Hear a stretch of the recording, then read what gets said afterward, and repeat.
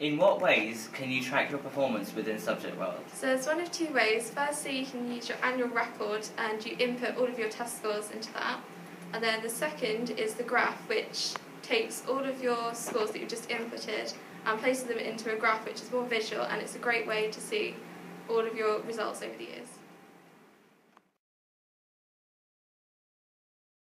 Can you create flashcards in Subject World? Yes, it's really simple. All you have to do is type the question and the answer.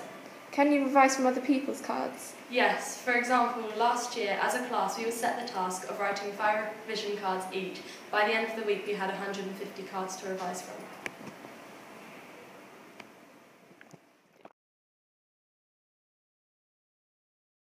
With any particular topic within a subject, is there a way of conveying to a teacher which skills you do and don't understand? Yes, there is. In Subject World you can use skill sheets. So for each skill within a topic you have 3 different options. One is red, one is yellow and one is green. And if you click on red, you don't understand anything about it at all and the teacher needs to spend time with you on it. On yellow it means you sort of understand it, but there might be 1 or 2 things you may need to go over again. And if it's green, that means you're 100% sure of the topic and you're ready to go to the next topic.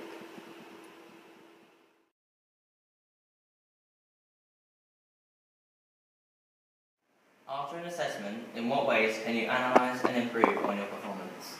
There are many ways to analyse our performance in an assessment, but the way we use most often is the gap analysis. In this, every single question is linked to an objective. We enter our individual marks for each question into the boxes provided.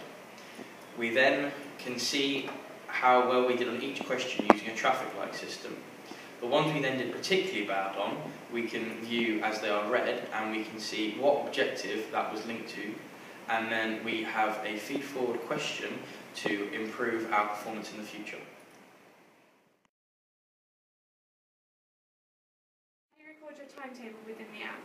Once you have added in all of your subjects in home screen, you can easily go onto the timetable and add in what periods you have each subject by clicking the subject and then what period you have it. It's easily customizable by clicking the settings button in the corner. How have you used the revision schedule? I've used it to plan my revision more effectively so I can plan on different days how long I'm going to revise for and when I'm going to revise, and this has helped me to improve my grades in maths and my science. How do you use the tool? You select a subject which you have already put into the system previously and you highlight how much time you're going to spend on it and when. Well, you can get points for completing certain aspects of the app, and you can find this within your Shield profile. And the point system enables you to have weekly competitions with your form and within the school year.